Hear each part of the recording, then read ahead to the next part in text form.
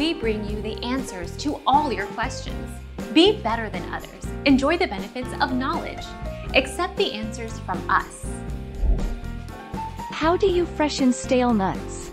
Stale nuts may still be eaten by toasting them to bring back a pleasing texture, color and flavor.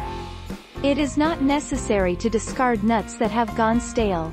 To toast nuts, spread them on a baking sheet and place in an oven preheated to 350 degrees Fahrenheit.